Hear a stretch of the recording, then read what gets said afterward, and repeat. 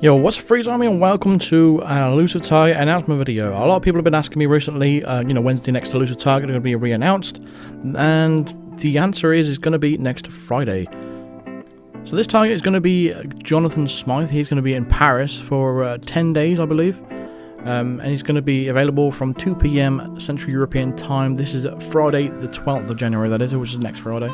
It's going to be 1 PM UK time and 8 AM Eastern time. So, yeah, I won't be doing a live stream of this. I've already done a live stream of this last year. If those of you that are new to the channel, I failed this one on my first go. This was my very first Elusive Target that I failed. It was just a massive mess up that I did. This target isn't that great of a Elusive Target, really. He doesn't really move that much. There's very limited opportunities, but I believe there is a very easy way of getting him. As you can see there in the back of the screen, it did say fail. So this is what happened for those of you that are new to the channel, and those of you that are already a part of the channel. It's quite a funny reminder to what happened. Let's move. We'll go. Where's my other one? Where's my other remote? What?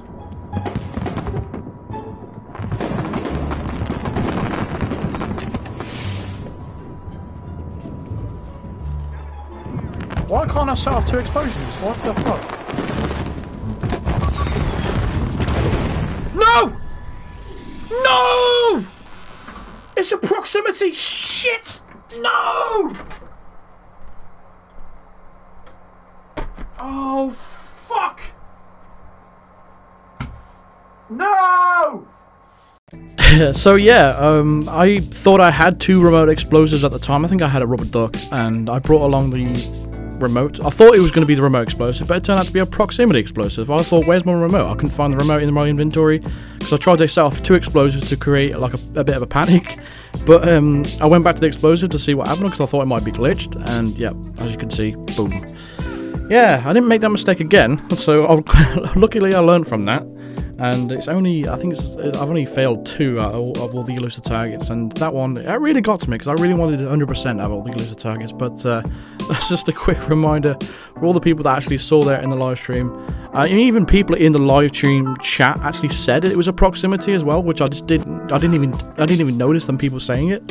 But yeah, so that's pretty much going to do it for this video anyway. I'll be trying to do HITMAN Blood Money from next week as well. I know I keep saying that, but I'm just trying to get myself motivated for it. I haven't played it for such a long time now, so it might be a little bit chilly. But we'll just have to wait and see how it goes.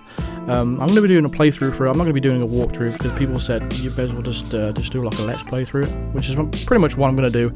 So yeah, that's that to look forward to. The Elusive Targets next week as well. So I'll take another look at my old video to see if it matches up to what I want to do.